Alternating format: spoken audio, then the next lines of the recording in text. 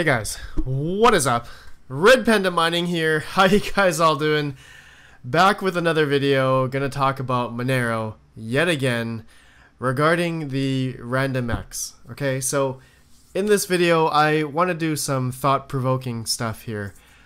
Just to give you guys a little bit of history of what Monero's been through in the past, and just thinking about the future. So while everyone is now thinking about buying CPUs, and I think a lot of people recently have bought CPUs, after I've been talking with my Discord community, and as well as the videos that I've made previously, as this video I made, 5 days ago or 6 days ago, as I'm making this video, it says let's talk about Monero's RandomX and CPU benchmarks. A lot of people were pretty excited about it. I would say excited about the RandomX, but I had a few interesting comments here. There's actually one I gotta read here, from Leon Perta. He said, "You gotta be kidding! I've already got a bunch of money tied up in Vegas and RX 580s because I thought Monero was the shizzle. It was the only privacy coin that was doing things right. Then Fluffy Pony stepped off the stage, and things have gone to blank with that project ever since. A ton of new forks. God only knows how many kryptonite coins got spawned, and the mining software can barely keep up with the constant changes. Now, RandomX throws all the GPU miners and software writers under the bus that helped this train wreck afloat during the crash.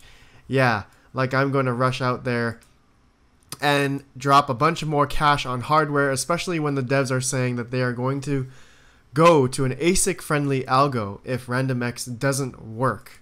As far as I'm concerned, Monero is just another blank coin, and now I'm only mining it with my Vegas if the profit switcher says there isn't anything else that I can run that is more profitable, which right now is most of the time, and I'm immediately exchanging it for Bitcoin. Good luck to all you CPU suckers out there when the devs decide to go SHA 256. So that comment right there got me thinking, you know what? This guy, Leon Pertek, it could be right. He could be right, because judging by past history, okay, so we're going to look at the Monero's hash rate historical chart here on bitinfocharts.com. And you guys all remember back, if some of you were mining back in 2017, 2018, Bitmain created the Antminer X3, I believe. It was doing 220 kilohashes on Monero at the time on the kryptonite algorithm. Okay, you can see a huge rise up. I believe this is when the X3 was announced, and Bitmain was, I think, Conspiracy was using the X3s before they were selling them. So there's a huge conspiracy there. I don't know the truth about it, but the X3 was definitely the huge rise of the kryptonite hash rate due to the kryptonite hash rate here, as you guys can see. And then you guys may notice in around April or so, there was a huge drop off in the hash rate, because on the roadmap on Monero, getmonero.org, you can see here they have a bunch of their updates of what they've been doing. And you can see in 2018 they have upgraded to the new proof of work algorithm, Kryptonite v2. Okay, this was done on April 6th, okay, 2018. And you can see here, April 6th, this is when it dropped off. You guys can see it dropped off considerably. I think it looks like about half of the hash rate around there. Looks like it went down. And yeah, it's interesting to see this huge drop off, right? So it just gives you guys perspective of they had to do it because of the ASIC miners. Okay, so now let's take a look at the next step, the next algorithm change that they had to do here. It looks like the hash rate didn't go not that much more, but it looks like, yeah, in the next upgrade they did, new proof of work, Kryptonite v3. Okay, so they're keeping up with their ASIC resistance, okay, in quotations, ASIC resistance, and I guess the CPU botnets were still running amok anyway. October 18th, 2018. Okay, so It was a bit of a drop off. Yeah, definitely a little bit of a drop off. And I guess it cut out a lot of different of the CPU mining, I guess. And GPU miners were still, I guess, GPU miners, they were trying to stay GPU mining centric as well. So at the time, they just didn't want ASICs and all that kind of stuff. And then we're coming about to the present now. Okay, so the next roadmap on their roadmap here, they upgraded to Kryptonite R. So we're going in 2019 now. Okay, on 2019 January, February, March 9th, new proof of work, Kryptonite R. Okay, so let's look back at this chart, and as you guys can see, look at that, boom. You can see something was taking over. I don't know if it was FPGAs, ASIC miners, or something. I'm trying to remember. I think I did a video on it. I think it was FPGAs. I'm not quite sure. But you can see biggest drop off ever on this time, January, February, March 6th. Look at this huge drop off of hash rate. And now on the Kryptonite R algorithm, we really haven't seen much rise up in hash rate. It's been pretty stable. Okay, so it's been pretty stable, and I think in terms of the ASIC resistance and stuff, it's been pretty good. I haven't heard or I haven't heard of any FPGAs or ASIC miners on Monero.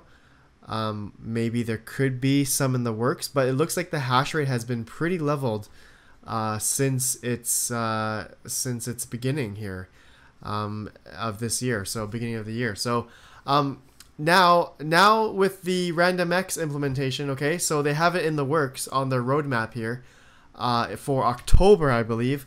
The new proof of work algorithm RandomX, that's what they wanted.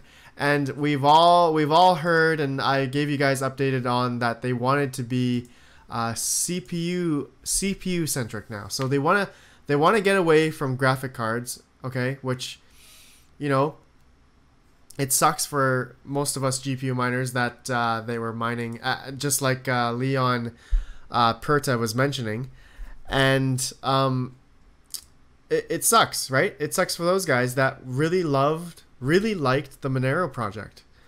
And for Monero to really just kick GPU miners off, it sucks. It really does suck. And I think I did mention before that I was okay with it.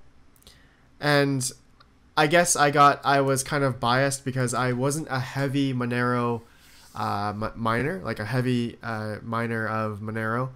So yeah, I guess from Leon Perta's perspective, it sucks because he actually did like Monero because it was a privacy coin, and he had a lot invested in it, and he had a lot of hardware invested in it, and to see his outrage onto the Monero project, I cannot blame him. You can't blame him because now that they're going to CPUs, he has to possibly buy a bunch of CPUs, which I think he shouldn't do. Which it's hard to say. It's hard to say because, you know, with Monero always switching proof of work algorithms, we don't know if we don't know what's gonna happen, right? Maybe they're gonna change to the an ASIC algorithm, like Leon Perta said, and that would be that would be really, really sad for people who bought, you know, a bunch of CPUs just for RandomX, okay? And for the people shelling out lots of money for the new, you know, Ryzen CPUs, or people buying old hardware on eBay, I would be leery, okay? I would be leery because if RandomX doesn't work out, if something in the future comes out for RandomX on FPGAs or ASICs or something unknown hardware, I have no idea. It could be an interesting time indeed, and pretty sad for the people who bought the CPUs just for Monero mining. So forewarning, I don't know if this is something you guys can do your own research on. I mean, we can't predict the future, so just be ready for what could happen in the next year or so, because it looks like Monero, you know, in the past 2 years, they've done algorithm changes every, you know, 6 to 8 months. So be warned, guys. You have been warned. This is something to look out for, and I'm glad Leon Perta gave this comment on my video because it really gives thought-provoking information that could potentially happen in the next 2 years, that Monero could change it up because it didn't work. Who knows, right? And good example, there's a few coins on RandomX right now. I believe Loki and Wow Nero. These are 2 coins. Loki, I believe, used to be on ETH-hash, okay, ETH-hash algorithm. And now I believe they have moved on, according to their blog post here, due to merged mining, Turtlecoin and Loki, and as well as 51% attack stuff and that kind of stuff. But the main thing, yeah, they announced on June 27th, 2019 that they are now announcing the integration of RandomX algorithm into Loki. Okay, so if you guys want to try it out, you guys can go check it out. I haven't tried it myself, but maybe I'll do a review of this later on, and I can see what Loki's all about.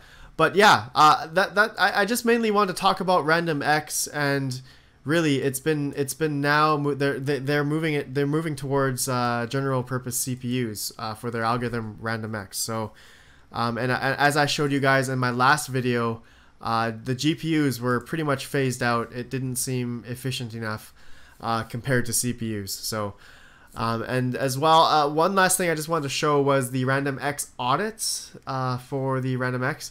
And there was 3 different RandomX audits that happened. Pretty interesting. I just skimmed over, but it looks like there were a few different vulnerabilities according to these audits. So interesting to look at. You guys can give it a read. Interesting read. I'll link this down below on the description. You guys can give it a read here on their GitHub.